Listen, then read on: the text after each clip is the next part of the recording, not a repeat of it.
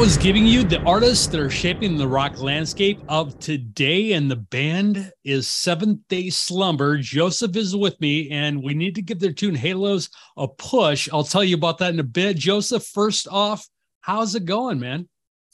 Dude, it's going good, man. Thanks for having me on the show, man. Absolutely.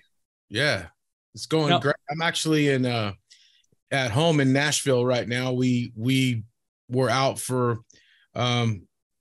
I guess it was probably about 10 or 11 shows. And so, it was, there were 9 of them in a row, which is fine.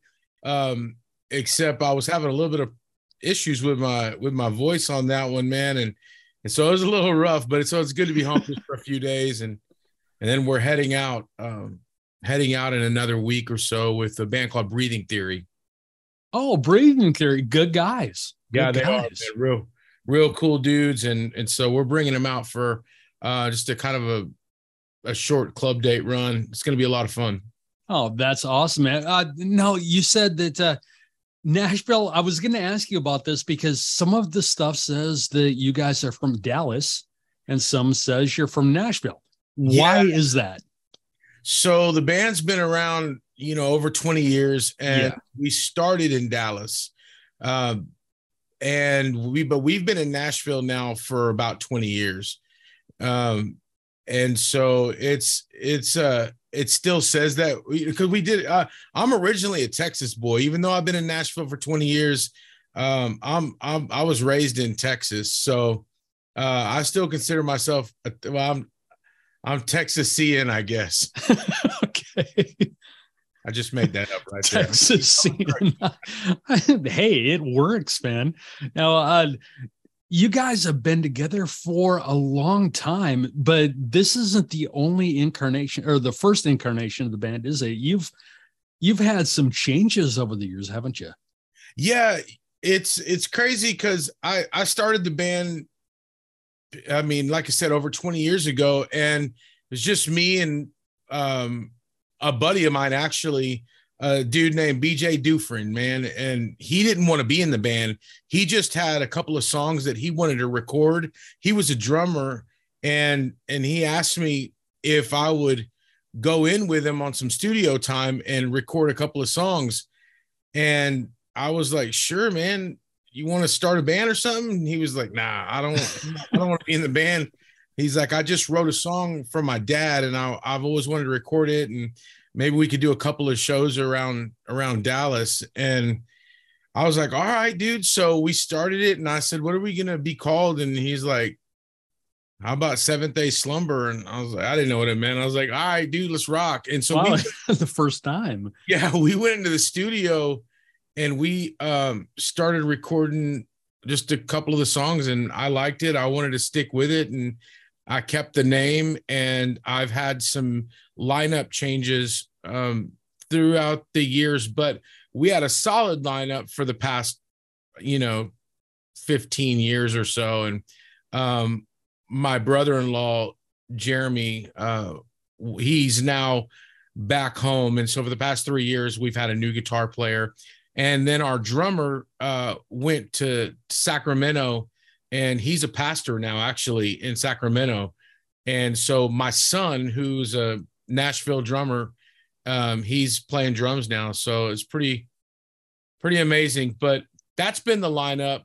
Blaze, my son, Weston, our guitar player. Ken's been in the band for a long, long time, Ken Reed. And so, but it's a new vibe, man, for sure, with my son and Weston writing a lot of the newer stuff. Well, that's going to be kind of a trip too. I mean, what is it like to be playing shows and turn around and see Blaze back there? It's nuts, man. Like it's hard to explain because, like, I didn't have a dad growing up. I mean, I was a drug addict. I've been in and out. I've been locked up from Texas to California. Oh, wow. I had a messed up life, man. A real rugged, grimy life, man. And so to now be a father and pretty good one, I got 3 sons, my wife and I do. But to have one of my sons, actually my 21-year-old son, Blaze, playing the drums and looking back and seeing, like, he's not just good for like a dad letting his kid play in a band. I mean, he's in Nashville. He's born and raised in Nashville, and he's a better musician than I've ever been and will ever be.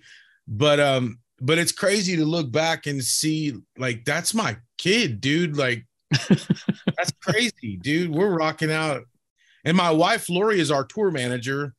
And so all three of our kids have been tour bus schooled, I guess you would call it. Yeah. It's almost like a family affair for the most part. It's like, I'm sure your other kids will pick up slack if you need it, won't they? Oh yeah, man. My other two sons are actually, they actually work for Seventh-day Slumber, and you know, they make good money. They make a decent little living. And I got a 15-year-old son. He's not really doing anything, like, he didn't have a ton of bills, but my 18-year-old son, you know, he takes care of his bills and things like that. And then Blaze is 21 and covers his bills. And you know, it's crazy that I'm actually able to provide my kids, not just provide for them since, you know, they were little, but actually provide for them a way to provide for themselves.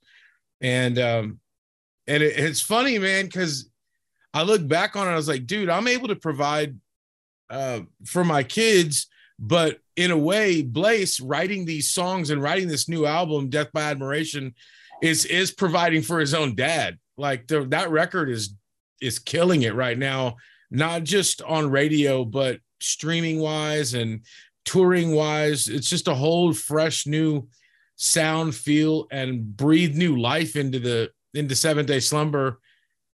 I've been doing it so long that I know that maybe some of the listeners don't know us from like the Christian rock side of it. You know, we're a Christian hard rock band, and we were a well-known Christian, still are a well-known Christian hard rock band. I've made a good living. I'm not going to lie about that. We sold 500,000 albums, won some awards. I bought a beautiful home, and we've toured all over the world. So, you know, I was to a point where I was kind of like, man, I don't know if I want to keep doing this. And when my son started writing, and Weston, our guitar player, started writing these new songs, it got me, it did something to me, man. It hyped me up, dude, and made me feel type of way. And I was ready to tour, and we've been touring, man, a lot of touring. A lot of touring. Now, one thing you brought up, something that I decided I wanted to ask you about, because I was always curious about this. Years ago, I worked at one station that used to play a program, and I don't know if it's even still around. It was a syndicated show called Sunrise, and it had a lot of Christian rock acts on it that would go on actually to chart and then fall away from the Christian rock thing.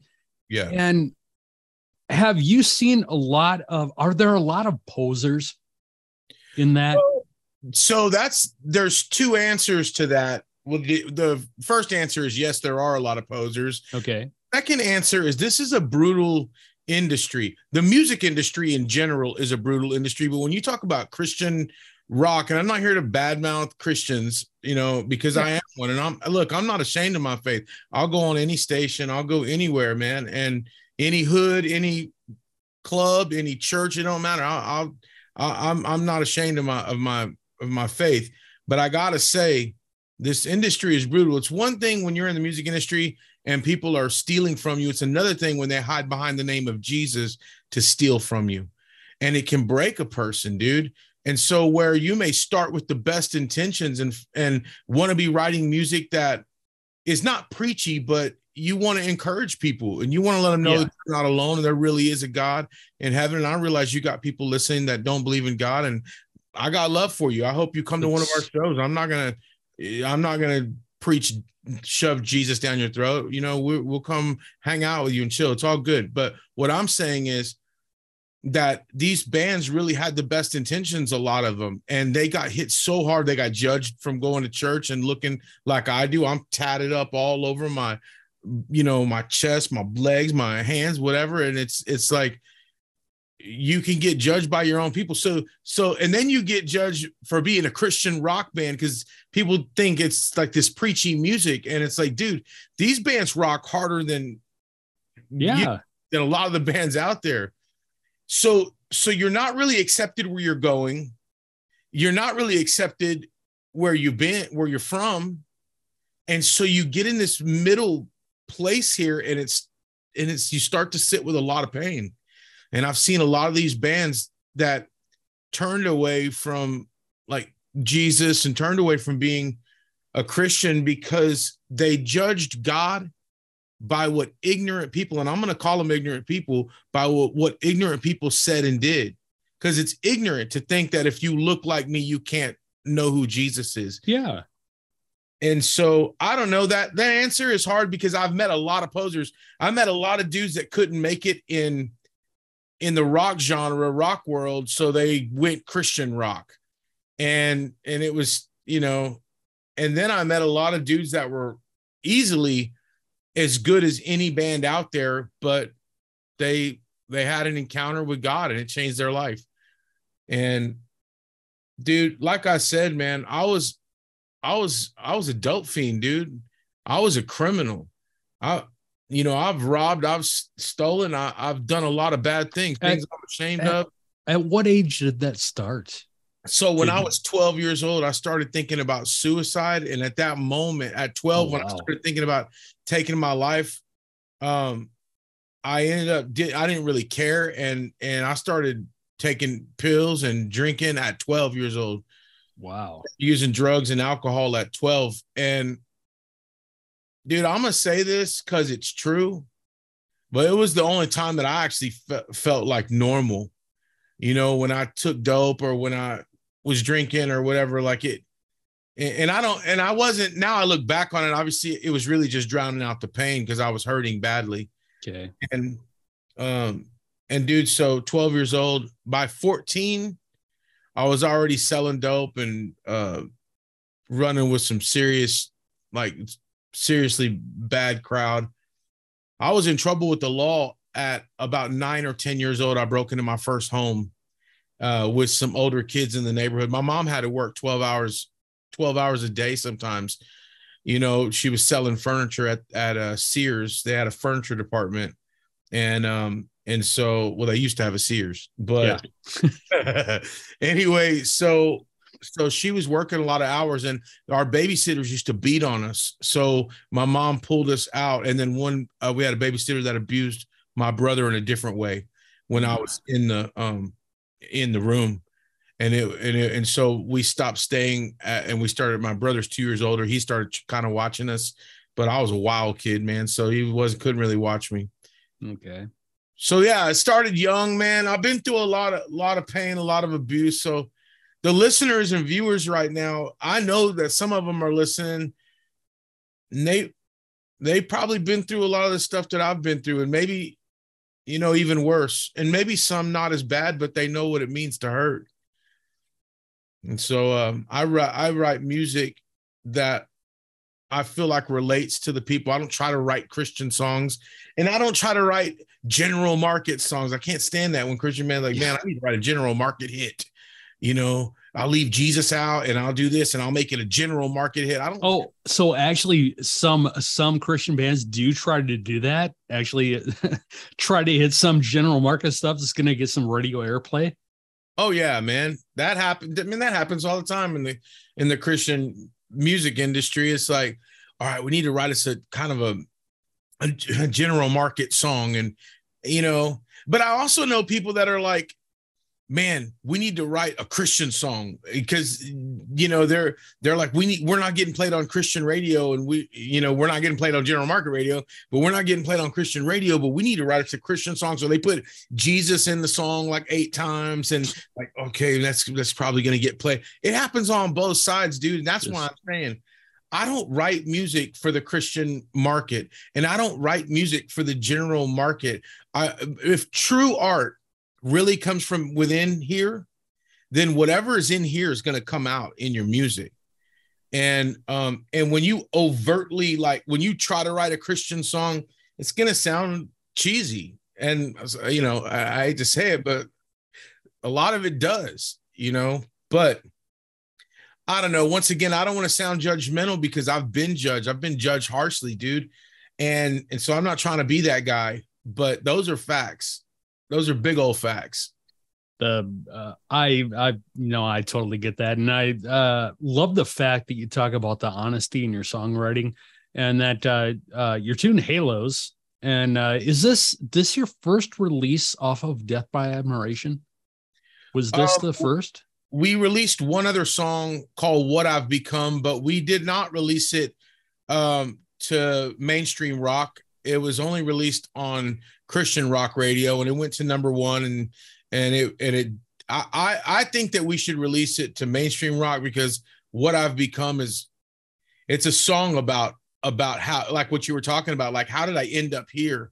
I started off this way, and then like I lost my faith and I ended up this way, and now I don't even like who I am. Okay. And it's a sick song, dude. So we may release it. I'd love to have somebody like Josie Scott on it and like re-release it, you know. Oh, okay. So should we do a collab with somebody and re-release? And Yeah. Okay. But all right.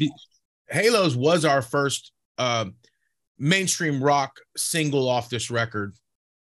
Okay. And Halos, correct me if I'm wrong, but it almost sounds like it's an open letter to somebody. Well, so yeah. So it's written from a real place, like it's written from a real place, man. Our guitar player Weston, he sent me this music, and he said, "Hey, man, I got something I want to say," and I was like, "Dude, what's up?" And he said, "Here's the music, but there's a topic I want to write about, and I haven't told y'all this." He said, so one of our friends died, right? Like a buddy of ours, big time fan of Seventh Day Slumber. I mean, went to every show when we were in the Louisiana area, man. He came, he drove hours to come see us anywhere we were close to the South or whatever. But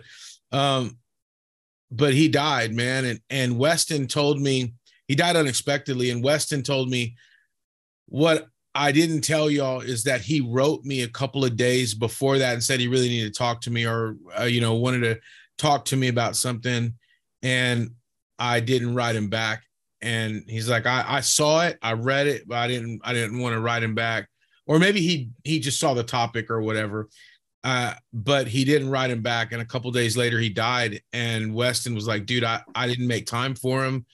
And this dude always makes time for us. This dude drives hours to come see us, makes us food, like just a cool stand-up dude. Wow.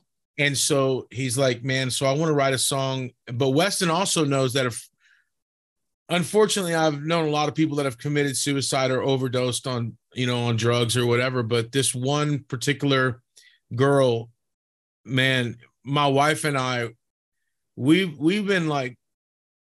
been helping her for years, just to get her, like, she struggled with depression real bad, and just to encourage her, right? So my wife and I have always been there for her, and she started doing well, right? And then she started this whole like movement, a semicolon movement, where you get the semicolon tattoo, and like she started this whole movement. But her life changed at 12 years old at a Seventh Day Slumber concert. Like she just like started wanting to go deeper with God. She wanted to change her life. Anyway, long story short, it's a long story about Halos, but I promise you it means something. Here's what happened. So she started going through depression again, and she called me and told me that she was going to take her life. And she was like, I'm going to do it tonight. I'm like, no, you can't do that. I mean, I said everything I could say, and she said, hey, I'm going to do it. I don't care. I'm done living. I just want to say bye or whatever. She hung up, and I could not call. I called and couldn't get a hold of her. So I called the police, man. I had a welfare check done on her, and I'm not sorry for doing it, because but anyway, they found her. She was okay, but she was so mad at me. And then the next time she talked to me, she cussed me out like hardcore. She cussed me out. Really? Well, she was just hurting, man. I don't blame her for that. Like she was just hurting, and anyway, I wasn't trying to Tekashi 6ix9ine her, man. Like, I wasn't trying to rat on her, dude. You know, I Yeah. mean, it was just I care about her. I didn't want to see her take her life. So anyway, she cussed me out or whatever, and like said some pretty deep things that cut deep. So anyway, the end of the story goes that she wrote me and said, I need to talk. I need to talk now. This was a couple weeks later. And I told my wife, Lori, I'm like, I'm done, man. I'm not going to talk to her. And like 2 days, day and a half later, she had committed suicide. I lived with that. And I lived with it like hardcore. I blamed myself. I lived with it, man. And even though I should know better, like, dude, I didn't make that decision for her. Yeah. I was trying to help. Like, even though I should know better, it still was hurting. And so Weston and I both had these stories, but we thought, how many more people right now are dealing with loss, like in our nation, from COVID to fentanyl overdoses to suicide through the roof right now, to 22 veterans a day committing suicide, to the list goes on, man.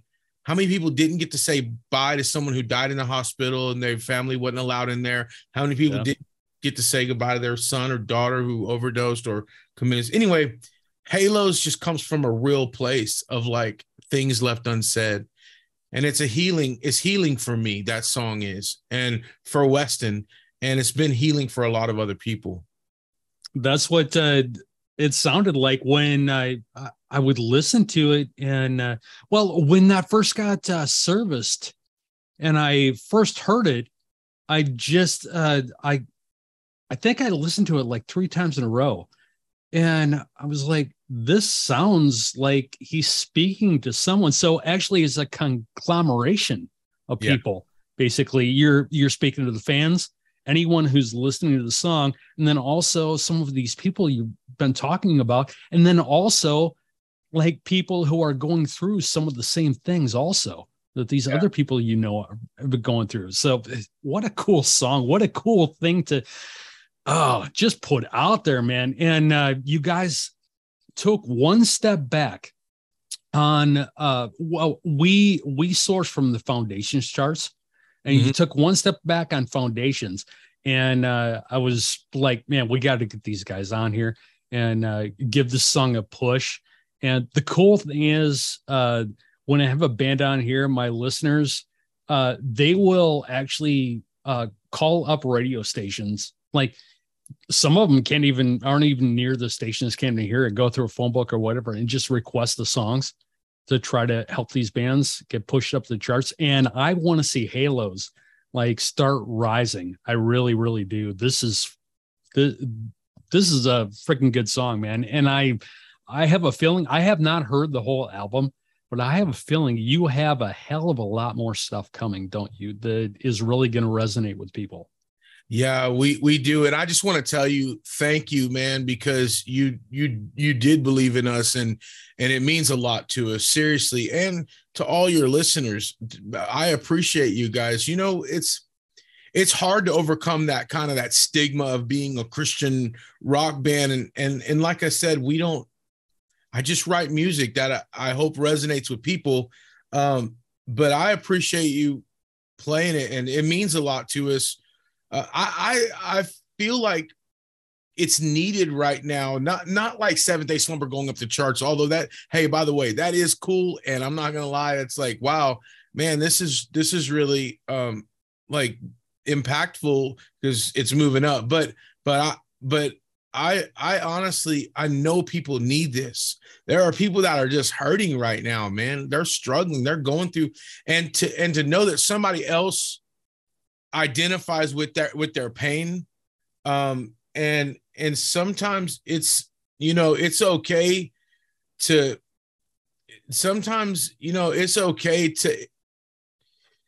admit, you know, that you either blamed yourself or admit that you haven't dealt with certain things. It's okay to, man, you got to get it out. And so I'm hoping this song allows people to have some kind of healing.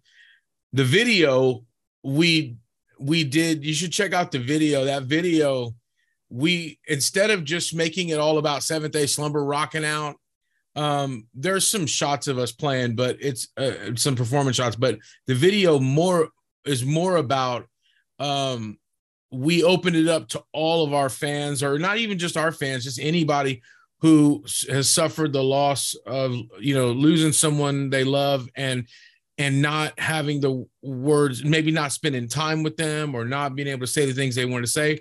And so we said, hey, listen, send us a picture of your loved one.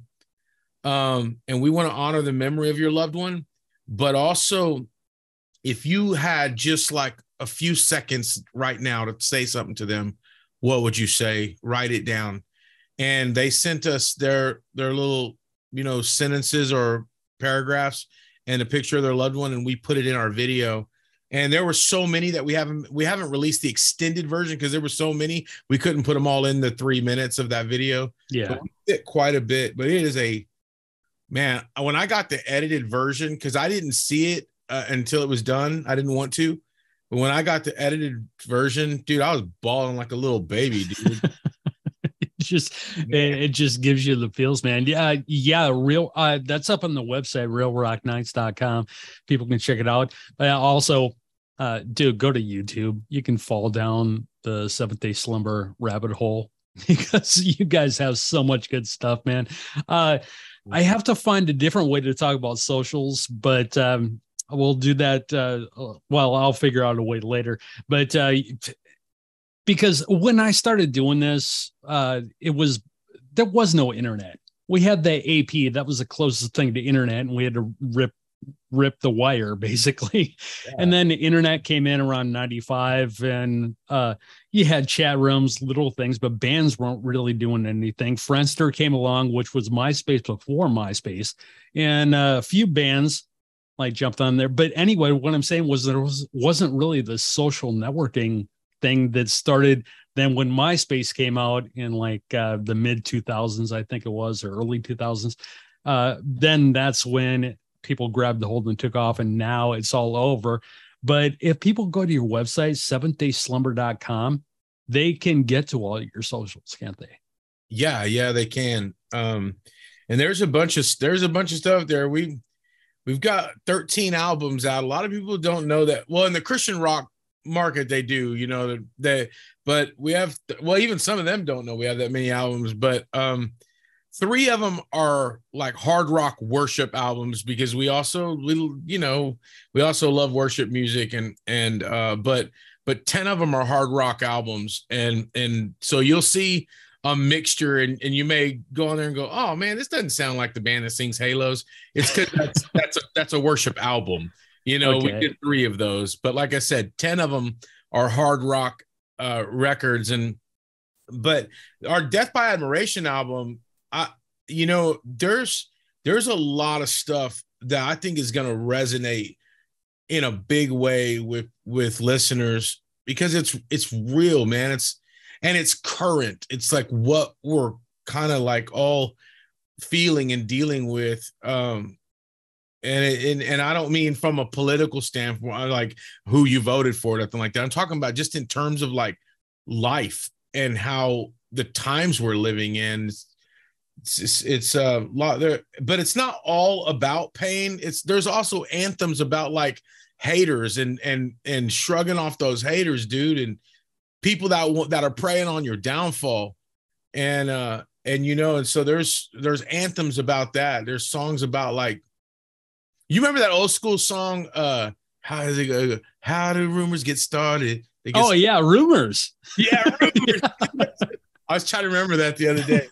But we kind of wrote the same topic. Obviously, doesn't sound anything like that song, Rumors.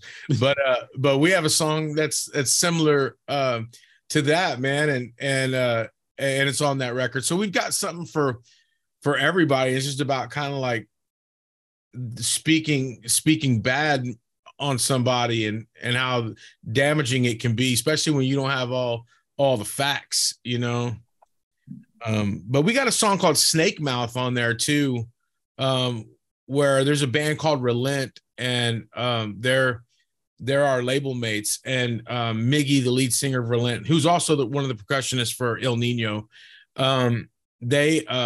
that song's a pretty deep song. That one is about people in the church like that look down on others. And that's a pretty hardcore song, Snake Mouth. I would encourage people to check it out. But yeah, I mean, the whole Death by Admiration album, there's only one ballad on that record. It's all just hard hitting in your face, hard rock. But there's one ballad, and that song is Can't Say Sorry Enough. And that's a song I wrote to my wife, just about, 10 years into being married to her, 10 years into like, I have this band. I went from being literally homeless, living on the streets of Austin, Texas, in an alleyway, eating out of garbage cans for real, to like being a homeowner, a husband, a father. And I got lax, dude. And I started drinking again. And right in the middle of my marriage, my wife and I've been married 23 years, but right in the middle of my marriage, dude, I became an alcoholic. Oh. And dude, it was rough. Like it hurt my wife. It hurt my kids to see their daddy like that. And that was years ago. And I'm doing awesome. But I wrote this song, Can't Say Sorry Enough, for my wife. It's like, even though she forgives me and she loves me and she's my biggest cheerleader, my best friend, and she forgives me, it's still hard for me to believe that she could forgive me, like after hurting her bad like that. So that's the only ballad on the record. It was gonna go on no matter what. I sent it to my homie, Kellen McGregor. He plays guitar for Memphis Mayfire. He actually co-produced this record and mixed the record. And I sent it to him. I was like, dude, here's the song I wrote for my wife, dude. I want to put this on the record. I wrote it with a buddy of mine named Josiah Prince from a band called Disciple. And so we like, I told Kellen, dude, I don't know if I should stick this on. He's like, dude, this is probably one of my favorite jams off the record, man. Oh, really? He's like, we got to put it on there. So we did. And he added some really cool strings and made it sound real cool. But yeah. Give it that. And I was going to ask you about if the producers on this album, because your sound is so full and so all encompassing. And as far as you talking about Christian rock band, I didn't even know that until Eric over at Major Label Entertainment told me that you guys Eric were a Christian rock. And I'm just like, really? And then that's when I started looking at some of your past stuff, and I was like, okay, all right, awesome. Well, I was like, I can't wait to talk to this guy. Tours and live shows, man. Now, you just got off. Eric told me, he was like, when we were talking, he was like, so you want to do Monday? You just got off tour. And it's like, he can probably do Monday. I was like, let him rest, man. Let's do Tuesday. Good. Yeah. But you're going back out, what is it, November 3rd, doing a bunch of Seventh-Day Slumber shows. And then you were going to jump on the Run with Fozzy, their rescheduled Save the World tour, aren't you? Yeah, actually, that tour was supposed to be happening now, but yeah, it got rescheduled for the spring. Pretty excited about that tour. Chris Jericho's a great dude. Actually, everybody in that band is super, super cool. Billy Gray is one of the guitar players for there. He plays in a band called Tattoo the Scars. Dude, he's like super supportive of our band, and all that whole team that whole Fozzy team. So I'm super stoked about going out on that tour. That's going to be a lot of fun. And then we've got a couple of tours in the works. Possibly in December. We just played with Saliva at the ultimate tailgating party at Afforestation, but we were supposed to be on tour with them in November, but that ended up not working out. So we'll see how that looks for December, but we've got some big stuff coming up in 2023. It's gonna be pretty crazy. And someone asked me, like, are y'all gonna stop playing like Christian venues or churches or whatever? And the answer is no, we're not. But there have been some that said we're not gonna invite you anymore because y'all are playing a bunch of club dates. And we're like, dude, but people don't understand. We've been playing club dates since we first started this band. Our manager wasn't even a Christian for many, many years. Our manager was Carol Peters, and she managed us, Hart, and Dina Carter. And so, but anyway, we're going to continue. It's from the pews to the pubs, from the pubs to the pews. Whoever's going to have us, we're going to come. We're going to rock out, dude. Okay. And what is the reason that they don't want you because you're doing club shows? So that's only a handful of people. I want to get that straight. Most people, like, dude, that's what's up. Y'all go do it, man. Bring hope to people. If people are struggling, whatever. But you got a few that were like, y'all are supposed to be an example, and you're over here playing in bars and pushing alcohol. And it's like, dude, first of all, we're not pushing alcohol. I'm sober. Like, but I'm not going to sit and look down on people, dude. I'm just not going to do it. And I'm in a position right now where I already told you, like, if my son hadn't started writing music and Weston writing music, I may have just retired, dude, and like started counseling or doing something, another different field or whatever. I've done all the things in at least on the Christian rock side of it. I've accomplished a lot of those goals that I wanted to accomplish, but most importantly, our music has impacted a lot of people over the years. So for me, I'm like, whatever, like if you don't invite me to come to your spot because I'm, playing at another place you don't agree with, that's on you. I'm going to continue to do what I'm doing. And as long as people are still inviting us to come play, we're going to come play. Okay. Awesome. Well, Joseph, it was awesome to talk to you. And I'm glad to actually let everybody hear your story and everybody get up close and personal with 7 Day Slumber. And what do you say we let people finally listen to Halos? Yeah, man. Thanks again. Okay. Thank you so much. This, my friends, 7 Day Slumber and their tune Halos. Click the latest video right here, right now. And don't forget to like and subscribe.